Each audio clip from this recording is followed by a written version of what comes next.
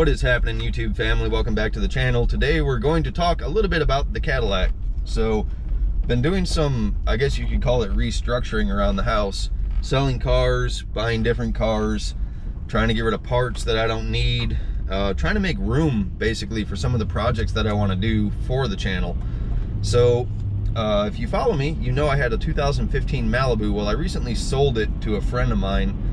She needed a good daily driver, and the car was mechanically very sound, but it had been in a hailstorm, so the body wasn't in the best shape. Luckily, her husband works at a dealership, and they've got a PDR guy, so he's gonna work on the dents on that car for her. So now I'm dailying the Cadillac, sort of. So the Cadillac has a few little issues here and there.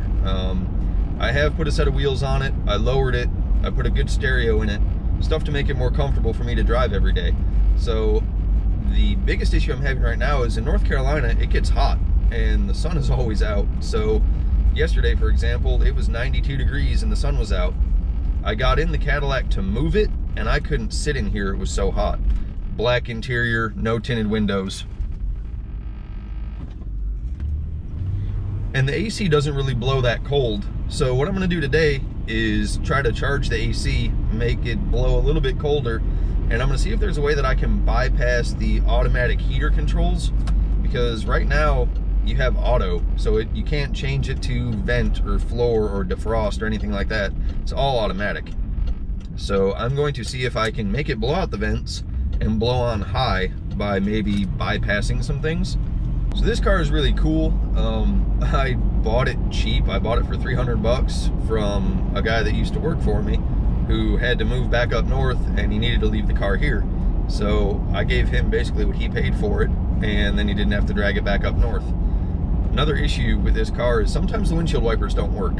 So I need to look into that. Unfortunately, you cannot find a wiper switch that goes on the steering column anymore. You can find a wiper motor. So hopefully it's not the switch that's the issue. I can try them right now, and they happen to work. See if I have washer. I do. So anyway, I wasn't really able to drive this car in the rain either because I didn't know if the windshield wipers were gonna work or not. So I'm gonna go ahead and get to work. I gotta stop at the grocery store real quick and get some stuff for lunch. And this afternoon, before I leave work, we'll do a quick walk around to the car and give you guys a better idea of what I'm gonna be daily driving from now on. Sounds good, doesn't it? Just kidding. So that's Blaine's Cadillac, a little bit more choppy than mine. See if he does anything weird when he leaves.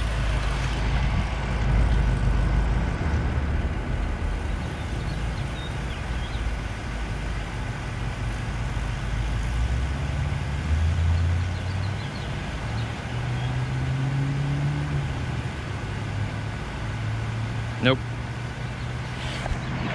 So anyway, back to daily driver status. So this car, LT1 powered, 5.7 liter, 4L60 transmission, and it is going to remain this way for as long as I own it, assuming nothing goes wrong with it. If the engine messes up, might do a mild build on that. Transmission, probably stock rebuild. So the AC is pumping right now. The real feel is 99 degrees outside, so I'm gonna do this quick walk around to show you guys the daily, and then I'm gonna hop in the car and head to the house. So when I first bought it, it was on the stock 16-inch wheels, I think they were. So we swapped those out for 20-inch US mags, the polished and black, and we just put some cheapy tires on it. It actually rides really good.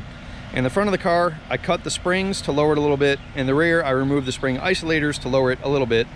The original plan was to bag this car, but more projects got in the way, so no bags for this thing right now, although I'd still like to do it one day.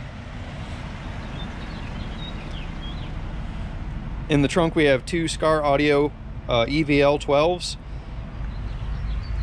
with our Optima battery in the back here and our Scar Audio 2000 watt D-class amplifier.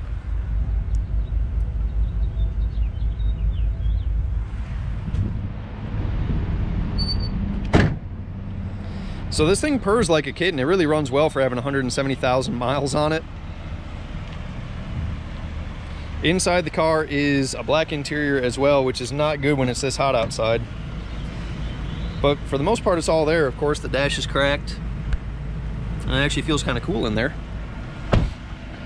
So I'm gonna hop in this thing and head to the house. Just wanted to show you guys what I'm gonna be daily driving from now on. And hopefully, now that I'm getting rid of some cars, I'll have more time to work on projects. So the Buick, I've got some plans for that. The Trailblazer, I've got some plans for that as well. So this weekend, I'm gonna be working on a few little things out in the shop, and then it's gonna be back on projects. Luckily, my shop at the house has air conditioning. So do we here at RPM, which makes it really nice for working when it's this hot out.